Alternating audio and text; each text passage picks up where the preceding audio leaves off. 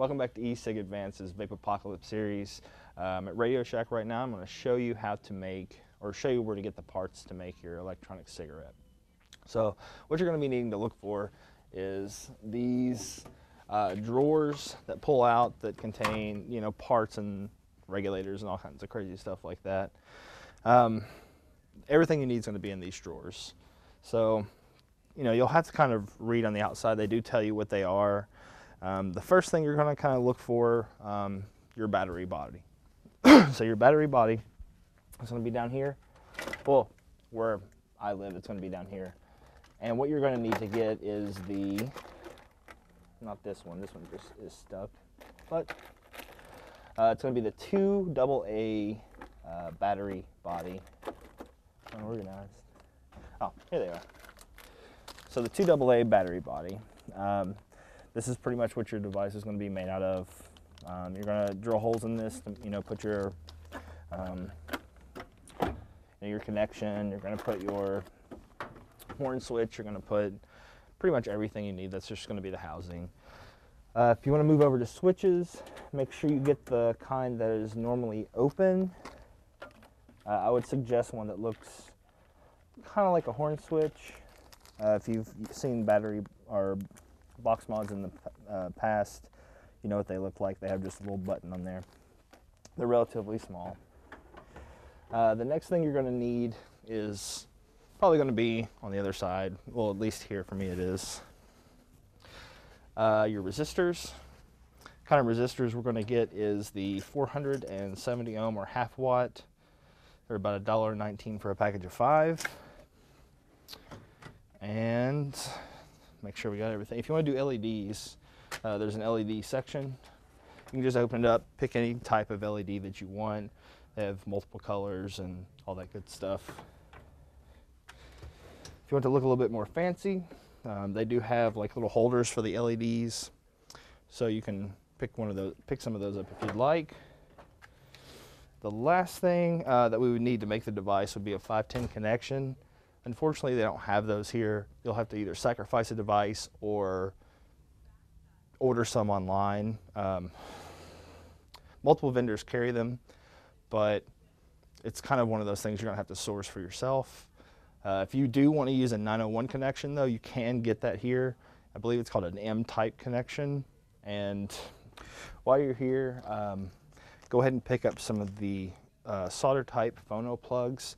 This is what we're going to be using to make the atomizer out of, which I'll have in a future video. But while you're here, just go ahead and pick them up. That way you don't have to come back. Yep.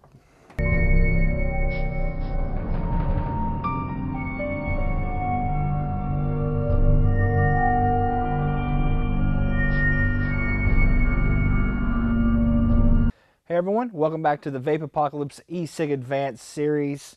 Today I'm going to be showing you how to make an electronic cigarette out of parts from Radio Shack. I'm using a workspace. I would assume in a Vape-pocalypse, running around, you'd want to be in the country, right? You don't want to be in the city where all the zombies or aliens are. So you would be out in the country, and I'm sure you would come across some country workshop style thing. I'm going to bring you up close, show you the parts I got from Radio Shack. I will be using a drill press, although you can use a drill, normal hand drill, but I'm going to be using a drill press. And I'll show you all the items you need. So here we go with all the items. Alright guys, so here we are up close with the parts I got from Radio Shack. You can see here on the packages it does say Radio Shack. There are going to be some things you can't get from Radio Shack, which is totally fine. Like I said, we're in a vape-pocalypse or some sort of apocalypse, and I'm sure you could find some sort of workshop or car auto shop or something. So let's get on to the parts. First you need to get a 2 AA battery box. I showed you in the Radio Shack video where they are located. You're also going to want to get some resistors. These are 470 ohm or half a watt carbon film resistors. They come in a 5-pack. They're relatively cheap. We have our push button, so this is going to be our firing button. It is an SPST monetary push button switch. You want it to be normally open or NO, which means when you press the button it closes the circuit. It's rated at 3 amps, so it's actually higher than some of the devices out there, believe it or not. So moving on, we do have our LED, which is, I already opened it up. They have an LED drawer, so you can kind of pick out what you want. I did go ahead and put it together with one of the LED mounts. It just kind of makes it look nice in the device instead of just having an LED pop up. It's actually sitting in this little mount here. So it just kind of makes it look nicer. Although during a Vape-pocalypse, you probably don't care. LEDs are optional. It's just nice to have something like that on there that kind of shows you, you know, that it's on or that it's working. You're also going to need some drill bits. These here are, this is a 1/2 inch. This is going to be for, tell you the truth, I can't remember what it's for, but I will say what it's for whenever I use it. So we have a 1/2 inch. This one here is 11/32, I do believe. And then over in my drill press, I do have a 1/4 inch. So I'm not going to show you that. It's just a drill bit, but smaller. So always with the plastic, you want to be careful not to drill too fast. You want to, you know, do it very slow, and if possible, use a smaller bit and move your way up to larger bits. The final product is going to look something like this. Slightly different because I did get this as a kit online, but it's going to look something similar to this. What else are you going to need? Oh, can't forget about the inside workings. So the insides are going to kind of look like this.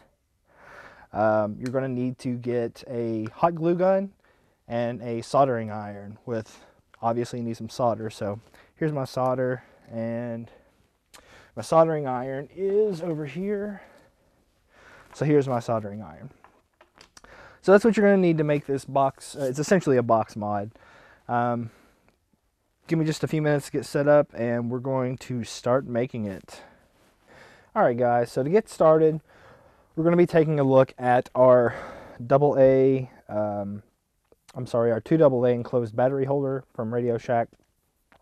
It's a very simple, just little plastic box that come with these wires on the outside. Normally people use these for various projects or something, but we're going to be turning this into the e-cig. I've already unscrewed this little screw here. I'm going to go ahead and take it out and show you the insides. Now the insides, where it does take a AA or 2AA batteries, it has a spot for 2AA batteries. We're not going to be using both slots because one side is going to house our push button switch and our LED, as well as the rest of our electronics we're going to hook up, and the other side is going to be for the battery. So if you look inside here, you'll see that this back portion here is just, you know, little pieces of metal. Basically we're going to pop that out. So let me get a little tool here. I'm going to take that, pop it right out. So it comes out really easy. It's just a spring connected to, you know, the other side. So simple enough, right? So what we're going to do now is pop out one of these connections down here. I find that it's easier just to go ahead and get the connection without the spring and get it popped out to move it over to the other side here to create, you know, where the battery will sit. So let me get that out real quick.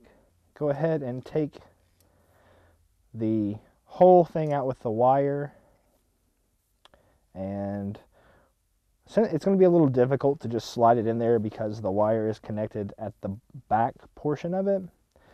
So you do kind of have to force it in there a little bit, but it's okay because it's the Vape-pocalypse, and sometimes you just have to force things. So all I did was push it down in there on one of the little slots here on the side. Maybe you can see that. There's just a little, it's basically, it just slides down in there. It's not going to be super secure. We're going to put a dab of super glue on there later, or regular hot glue, or whatever you think we should do. So just to show you how this is going to work with a battery, I do have a 14500. You know, it's basically a AA size battery. It's going to fit right in there against one piece of the metal and the other. All right, so taking a look at this, you see everything here on the right side is going to be where our battery is sitting. On the left side, all of our electronics are going to be there. So we're just going to flip it over like this. Up top here is where we're going to put the connection on the left side, because the right side is going to hold the battery. So make sure you do everything on the left side. Say we have this back connector on here. I'm just going to kind of press it on. So this is where the battery is going to be sitting. Over here is where we're going to be putting everything. So take a look and just kind of hold it how you would normally hold it, maybe with a box. You know, you want your button probably about here, and you want your LED probably up here somewhere. So what I like to do is take something and just kind of scratch it in there. That way you don't get confused on which side. So maybe the push button up right about there, LED right about there, and up here, this is going to be where our little connector is going to go. So after we have that, let's go ahead and start drilling into our box and getting everything ready. All right, guys, so to get started, we're going to be using a clamp. We're going to be installing or not installing rather, but drilling for our monetary push button switch. Wow, sorry. Monetary push button switch. It's a little tough to say. If you look on the back of the, well, I tore it all up, but if you look on the back of the package here, on the back of the package, it generally tells you how big of a drill bit it will take. This says 1/2 inch and that stretchy little piece of plastic right there. So our bottom portion of this, where we did our little mark right here, is going to be where we're going to do a 1/2 inch so we can fit the button in. Up top, we're going to be doing our LED, and on the back of the LED holder, it tells me how big of a part we need to drill there. So put your box mod into your clamp. Don't do it too tight because it is plastic. Kind of set it where you want on, you know, where it's going to be centered before you turn it on. Drill down just to kind of make sure it's going to be where you marked it. And you know what, just to make sure, I'm going to double check this, because you only rated Radio Shack just once, guys, so you want to make sure you get it in the right place. I'm actually probably going to do it a little bit more to the left on here, just because I don't want to interfere where the battery is going to be. It's not going to be much, maybe a couple millimeters, but just to be safe. So put it back in there. A little tightness to it, not too much. Slide it. Yeah, that looks about right there. I don't know if it needs to be set or not, but if you're using machinery like this, please be careful. You know, don't think they're toys. Wear protection. I actually wear glasses. I'm sure you've seen in my videos, so I'm just going to wear my glasses, but be extremely careful. So here we go.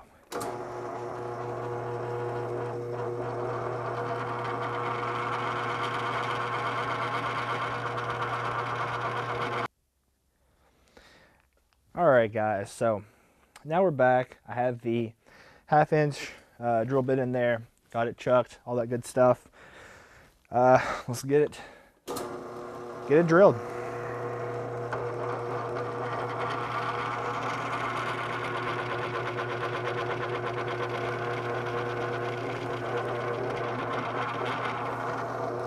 Go very, very slow since it's plastic.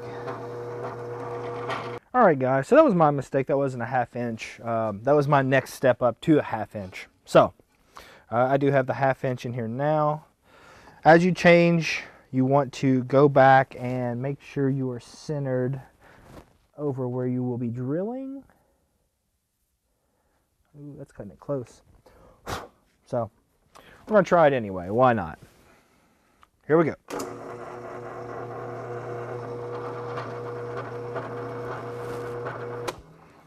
There we go.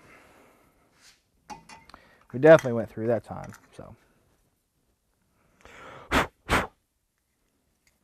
kind of clean your burrs off there.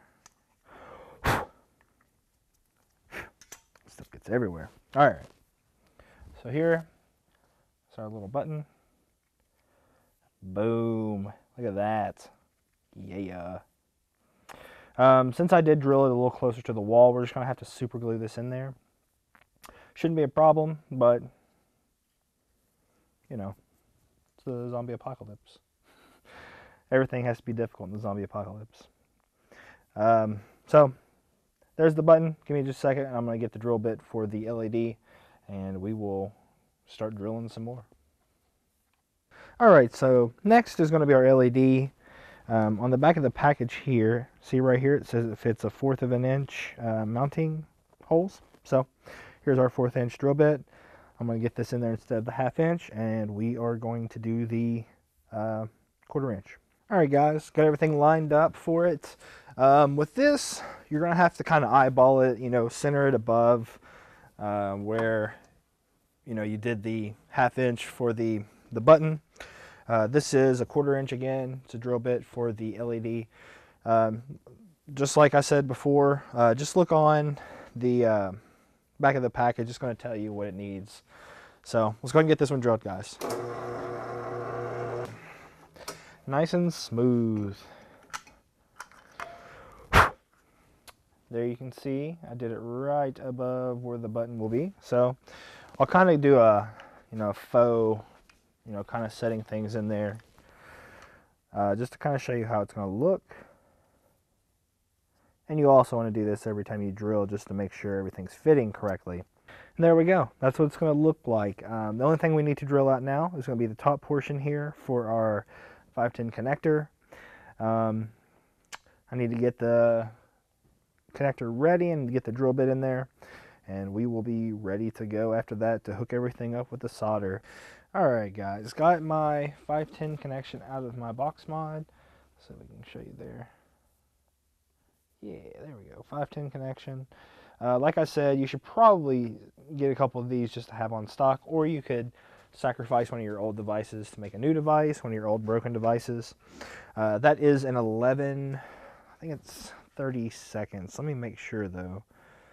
Yes, an 11 30 seconds drill bit is what you're going to be needing. So what I'm going to do is use the 1/4 inch, move up to the 11 30 seconds. That way the plastic, this is one of the weaker parts of the plastic. You want it to be, obviously you don't want it to crack once you got this far. So give me just a moment guys. We're going to go ahead and drill it.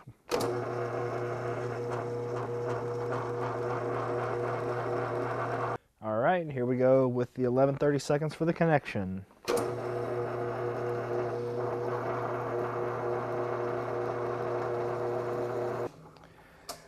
There we go. If you do it slow and steady, you're not going to crack your plastic, and you also, like I stated before, you want to kind of step up.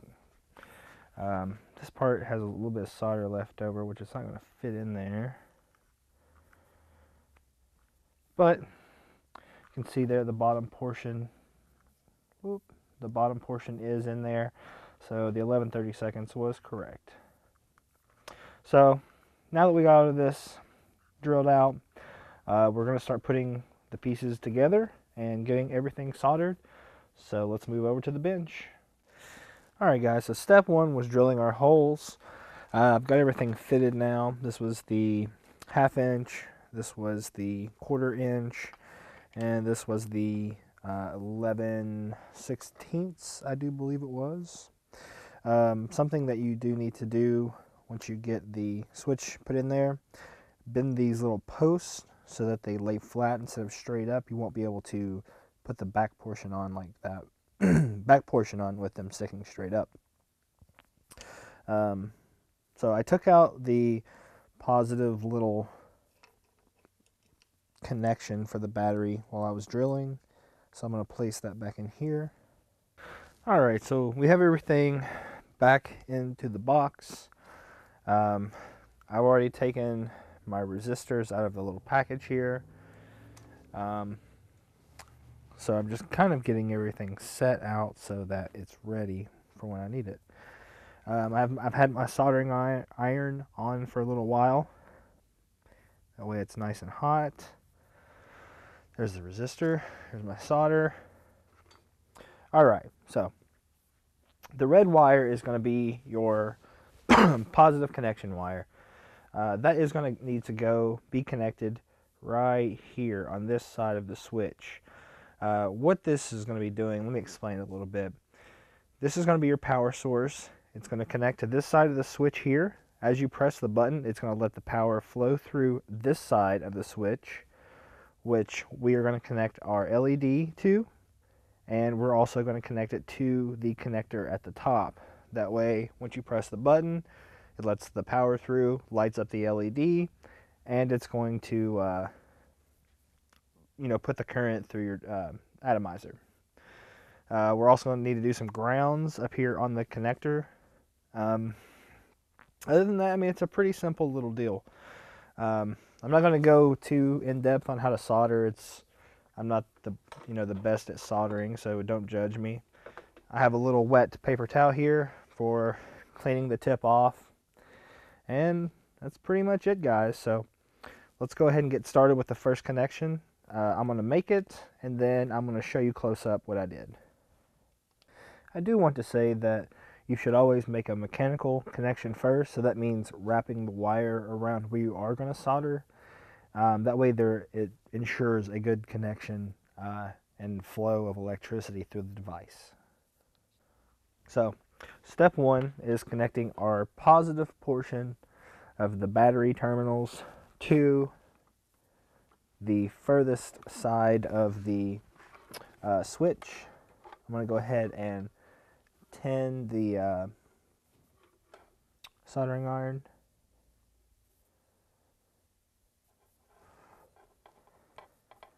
Any excess off. Now to solder, you just want to basically heat up the joint, or at least this is how I solder. So you want your connection to be shiny. If it's not shiny, then try to go back and do it again. So let me take a closer look at this and make sure it's correct.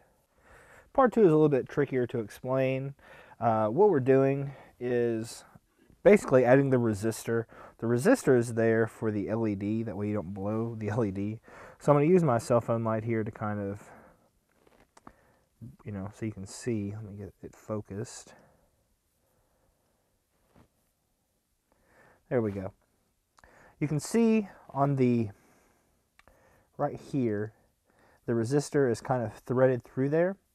I've basically, I've done a couple steps. I took one part of the LED and kind of bent it over here towards the where I'm going to be doing my grounding. The other portion of the LED is where the or the other little leg rather is where I'm going to be connecting the part of the resistor that is not wrapped around the switch. It's a little trickier to show on camera, and this resistor happens to be extremely large for some reason. So that's basically what I'm doing. I'm just basically getting things set up to be soldered. So as you can see here, the first part is soldered. It's ready to go. Let me get these things fit in here correctly, and I'll get them soldered and trimmed and show you how it needs to be. Alright guys, so sorry about the lighting issue before. I was just being a dork and had the everything turned the wrong way. So now we're a little bit closer here. I've got the right amount of light to kind of show you what I'm doing. So the connection I've first made was from the positive portion where the nipple is going to be on the battery to this side of the switch. What that is doing is transferring all the voltage the battery is putting out to this part of the switch. Now, what the switch is going to do when you press the button, it is going to release that energy through here and to whatever it's connected to, essentially. So what I have done is I have connected a resistor, which is this weird bumblebee looking thing. This is part of the leg that went through the post over here. I also have a little bit of this wire that I trimmed from here. the positive portion connection. I had some wire left over, which is nice. You don't have to buy a wire with when you get a box like this. I also connected that through the same loop on this side and soldered it. So essentially what I'm going to do is I'm going to trim this leg off down pretty close.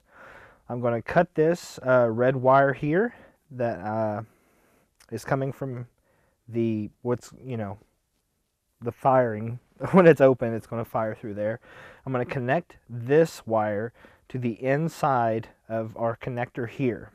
Not here, but rather inside here. Basically the center pin. Excuse me, it's cold out here. So the only other connections I need to make is from this red wire into this center pin. And I also need to solder the other end of the resistor to the longer leg of the LED right here. Just want to update you on the next step that I did. I kind of trimmed everything up. So I soldered the resistor to this portion here. It had a leg sticking up that I trimmed. I have the resistor now wrapped around the LED little leg, one of the LED legs. I trimmed those off so that the, I'd be able to slide the door on and off just fine. This portion here is going to be soldered to the connection here. Now my next step is to take this portion of wire, trim it, and connect it to the center piece of the of our 510 connector. So here's just a little tip, guys. To connect it to the 510 connector, basically your power that's going to go to it, I went ahead and trimmed the wire to where it was sticking out of the top portion just a little bit. And I'm going to connect it up here like this to the center pin, and then basically reinsert the 510 connector back into the device. That way I know that I have a good connection and I don't have to guess and use little bitty tiny tools to make it connected on the inside. So let me get that and I will show you after I get it seated. Alright guys, so I went ahead and made the connection from this little part here down into the center pin of the 510 connection. It's really hard to see inside there. I'm sure you can see a little shiny spot. What I'm going to do now is connect all my grounds. So my LED ground is going to go right here, and we can't forget our ground here. It's also going to run up and connect up there with the LED ground. So let me do that, get everything trimmed, and we'll see if it works. Alright guys, now everything is connected. I connected my black wire right there in that big goop of solder. I also connected my my ground of the LED right there, and there's the little leg standing up. So pretty much all I need to do is snip this little leg, and we should be able to put a battery in here and see if it's going to work before we super glue everything down. So give it a quick little snip. Wasn't as close as it could have been. I'm sure you can see there I got a little edge standing up. That's okay. We'll just bend it down. Why not? Boom. So there's the circuit we did. Just to go back through, I'm going to say every little step I did just for those who need a little extra help. So I took the top portion where the nipple of the battery is going to go. So actually, let's just put a battery in there and test it. Good, nothing's smoking, so that's good. We're going to take this connector up here. It's going to run to this solder point right here. On this side of the solder point, we have a portion of wire, the red wire right there, that is going to our center pin of our 510 connection. We have one part of the resistor, which is wrapped around one part of the LED. The other part of the LED is connected to the ground up here of this goop of solder. And we also have our ground of our battery connected to this portion up here. So it's a really simple circuit. Everything is, well, I don't know if it works or not. So give me a second, we'll find out. Alright guys, so that was pretty much it. It seems like a lot of work, but it's really not. The hardest part really was drilling everything correctly. And I did have a little screw up. I didn't drill far enough or I drilled a little too close the LED and the button up. There we go, we can kind of see. So that the connector's sticking out a little bit, but that's okay. We're going to super glue everything in there. Let's see if the voltage is going to the atomizer when it is on. I just pop the back on, and this is essentially what it's going to look like when you're finished. So I hear a little crackle. I just press the button. So let's see how it vapes, you know.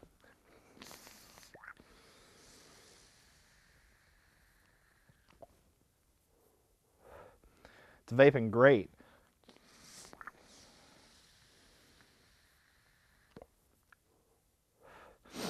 Wow, it's a great little performer. So next step, guys, I'm just going to super glue, not super glue, but hot glue every portion in here down. I'm going to make sure the switch is nice, and when I press it, it's going to, you know, it's not going to move on me. I'm going to make sure the LED is in there really well, and then you're finished. All right, guys, so I got my hot glue gun. It's been sitting, you know, warming up, so it's ready to go. So let's go ahead and get this thing glued in. You always want to make sure like your button is pressed in really, you know, as far as it'll go. That way it looks really nice. And really, that's it. It's really not difficult to do this. So there's with all my little plastic hairs. But let it dry, or cool down rather, and let the plastic set up. Press on it, you know, make sure everything is where it needs to be, and there you go. You have your box mod ready to vape, guys. So if you have any questions, post in the comments, or you can send me an email at Cody@ecigadvanced.com, or if you would like, you're more than welcome to join our forums and call out for me on the forums. Our forums are www.ecigadvanced.com/forums. And stay tuned for the next one, the next video in the series, which is going to be how to build your own rebuildable atomizer. You all have a great day.